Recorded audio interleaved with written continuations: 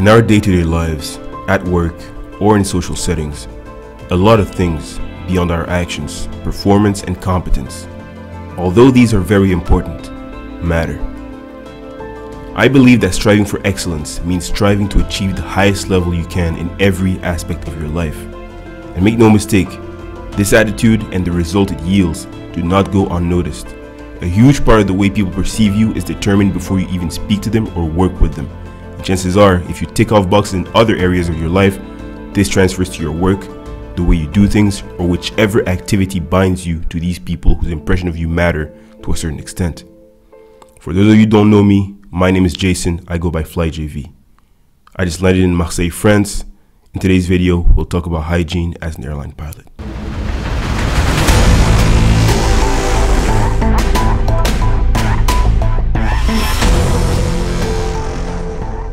Hygiene as an airline pilot, or whatever job you do, even if you're unemployed, hygiene is very important. Now, the reason why I'm putting an emphasis on aviation is because, first of all, I'm an airline pilot. Most people who watch this channel are aspiring pilots, student pilots, or airline pilots, or whatever type of pilots there are, right? So it is very important because in our jobs, we usually fly multi-pilot airplanes. And what is a multi-pilot airplane? Is an airplane where the cockpit contains two pilots. Now, two pilots inside a cockpit is a very restrained and small environment. You're close to somebody, okay? And you need to be very clean. You need to have a lot of hygiene to be able to work that close to somebody else. Now, as a student pilot, it should be important to you to have hygiene when you're flying with your flight instructor, because he doesn't want to fly with somebody who is dirty, who smells bad, etc., etc. So hygiene is very important, and it's something that is not talked about enough when we talk about all these aviation videos. So in today's video, I'm going to give you the essentials about hygiene as an airline pilot, right? Let's get into it, guys. Impressions, the way you look, okay, your skin, your smell, etc., it all marks, it all checks very important boxes when it comes to how people will perceive you and how people will treat you. It's called the halo effect, okay? So all of these come into account when people judge you and the way people treat you. So if you're a student pilot and you want your instructor to treat you well, the fact that you have good hygiene is already a first step into doing that. Now, the rest of the steps will have to do with your actual performance and you actually studying, but it's still important for you to have that in mind. Now, let's get into it. First things first, we'll talk about the mouth, okay, oral hygiene, teeth, tongue, etc. The most important piece of advice I can tell you about this is, first of all, we're not in the Stone Age. You need to get a mechanical toothbrush. You can't be using a manual toothbrush like in this day and age if you really want to be clean, because it's going to take you longer to achieve the same result that this will achieve without you having to do anything. So get a mechanical toothbrush such as this one, automatic, okay? I highly recommend Philips Sonicare, which is the one that I use. Okay, Philips Sonicare, you can actually take this off and change it when you need to, okay? So you can change this over here. You can buy a box at your local store, and that's pretty much it. So the way it goes is, boom, you literally just press the button and then it goes automatic. Now you start with the bottom, you put it at a 45-degree angle like this, okay? Put it at a 45-degree angle. Just go like this for like about 30 to 40 seconds, or maybe a minute depending on how much you want to clean it. Okay, then you do the same thing for the backside. Okay, rinse and repeat for the top, and then when you're done, you'll do the same for here, and your tongue. Now that we're done with the actual brushing itself, we need to talk about something that is very important for the breath, because brushing is mainly for the teeth. You can brush your tongue, but brushing your tongue is not as efficient as brushing your teeth, because that's what a toothbrush is made for. For your tongue, you need to have a tongue scraper. It is an essential. A tongue scraper is this. This is a tongue scraper, okay? You can buy this anywhere, like at a pharmacy, whatever. You get a tongue scraper, it is very, very important, because this is what is going to, it's like the great equalizer for breath. Like, you use a tongue scraper and you will have normal breath like it's supposed to be. Like, a lot of people think using a mouthwash and using gum is normal after brushing your teeth. No, it's not. Mouthwash and gum is an addition to what you already have, which is the tongue scraper. The tongue scraper, you use it by first using this side, the side with these, okay? And then you use this side to finish. Like, this side is a lot harder, so you have to make sure that you're very gentle on your tongue, because it really will scrape and get all of the dirt all off of your tongue, and you'll have like very fresh breath. So Once you've done that, if you want to add a bonus, then you can go with mouthwash or gum. I prefer using gum because I just prefer like being able to use it whenever I want instead of like using mouthwash. It's just my personal preference, and gum is something that helps me like focus as well, so I can use it when I'm at work. I can use it anytime, and also it's good for your jaw, like to develop your jaw muscles as well if you're into that. So that's pretty cool. Another bonus that you can add even beyond that is you can use whitening strips. So you have Crest whitening strips. It's something that you can use for that hygiene as well. It is not mandatory, but it's just something you can do if you're into that kind of thing. Okay, you have to put this on. You have to put it like every one of these bags have 2 strips. Okay, so you have one for your lower teeth and one for your upper teeth. Okay, and you wear these for 30 minutes, and you're good. You need to understand that white teeth is not natural. White teeth is just an aesthetic thing. If you really want to have that aesthetic effect, you can use these, or you can use the laser ones that you can find at the pharmacy that you put in your mouth, and you just wait until it's done with the cleaning. Now that we're done with the mouth hygiene, let's talk about the body itself, right? So the body, obviously you need to take a shower. When you take showers, it is very important that, man, you can't be just rinsing yourself with water and then focusing on your armpits, your crotch, and your butt. Like, you can't be doing this all the time. Like, obviously you can do it from time to time, but at least 2-3 times a week you'll have to use shower on your whole body. Like, and the best way to do this is to use a washcloth. And I'll just show you what a washcloth looks like. It's literally a towel. Like, this is what I used yesterday for my shower. Okay, you use this to literally scrub your body.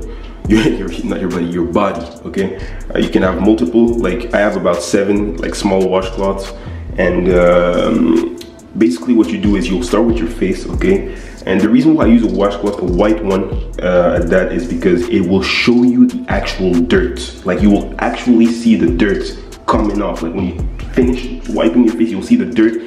And I promise you that seeing these results will change your life, because you will want to do it over and over again. You'll want to keep repeating that behavior because you'll know how much dirt is actually accumulated on your face. Now, how many times you should do it a week really depends on your activity, how sweaty you've been, did you go to the gym, how much activity, like physical activity you did during the day, right? But just think about it.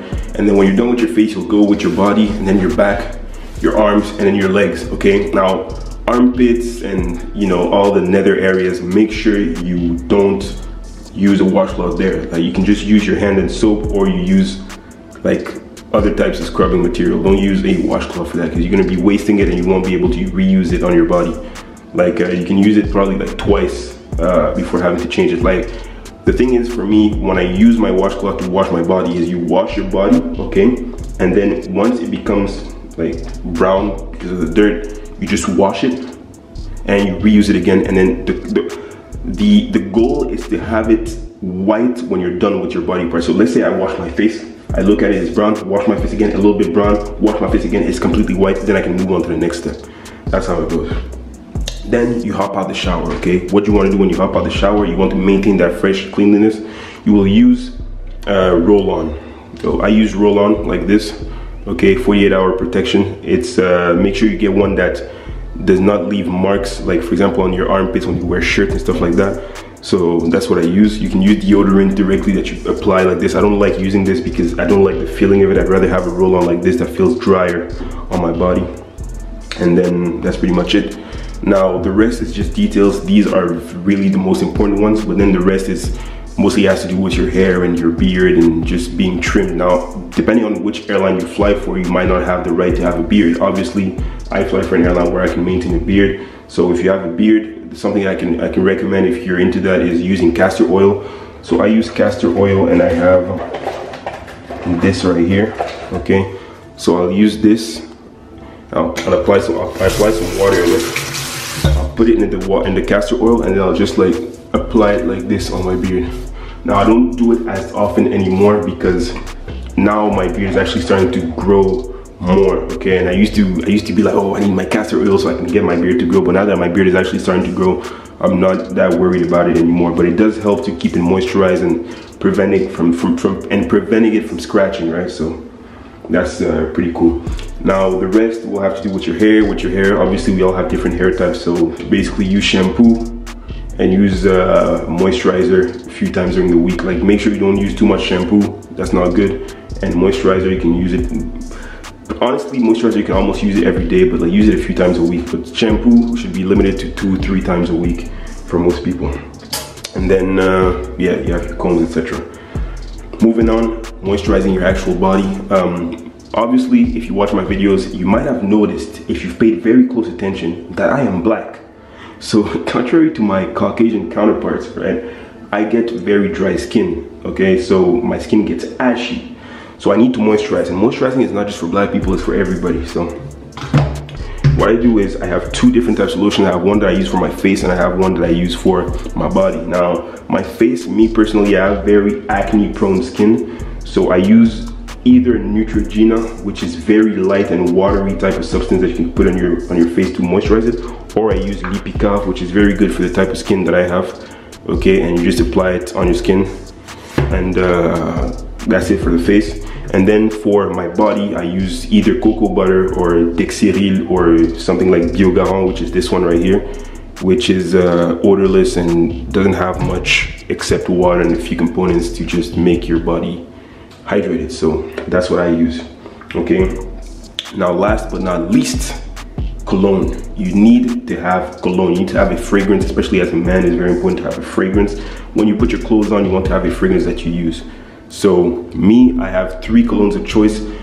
Even though I have 3 colognes of choice, before I get into it, I need to say something very important. You cannot be switching colognes daily. Like, you can't be doing that. You have to maintain a fragrance for at least minimum a month, like 1 month at a time. Like, you can't be switching every day, because your cologne, your scent, your fragrance has to be personal to you. People have to recognize you from your fragrance. When you walk into a room, you don't want people to be like, oh, who's this? And then turn around and say, oh, it's Jason. No.